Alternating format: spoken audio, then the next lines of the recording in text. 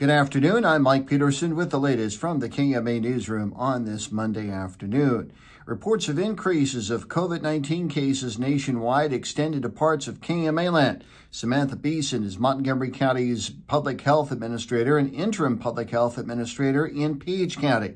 Though limited information is available, Beeson tells KMA News there are signs of an uptick in COVID cases in both counties. In fact, the most recent Iowa Department of Health and Human Services flu report indicates the statewide COVID-19 positive rate is at 15.5%, with 120 hospitalizations in Iowa over the past week. KMA land school boards are seeking some champions of education to serve on local school boards. Thursday at 5 p.m. is the deadline to submit nomination papers to Southwest Iowa School Board secretaries to run in the November 7th elections. In Shenandoah, the terms of incumbents Jeff Heiser and Benny Rogers expire with this election.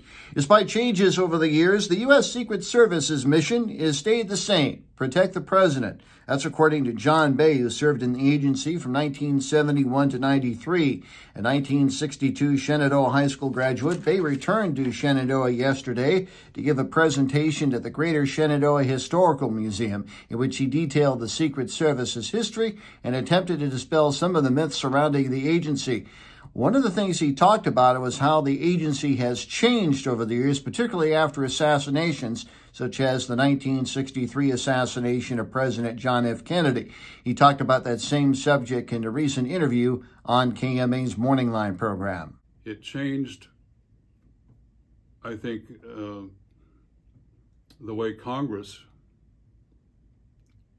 got serious about funding the agency, for one thing, and personnel, and getting adequate personnel and adequate funding for all of the intricacies that are involved in presidential protection.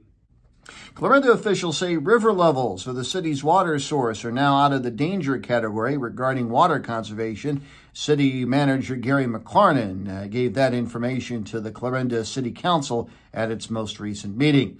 KMA on track weather: sunny the rest of this afternoon. Highs of the mid-80s tonight. 30% chance of showers and thunderstorms overnight. Increasing clouds, lows in the low 60s. More news at 5:05 and 6:05 this evening and online at KMAland.com. Have a good rest of your Monday. Mike Peterson. So long, my friend.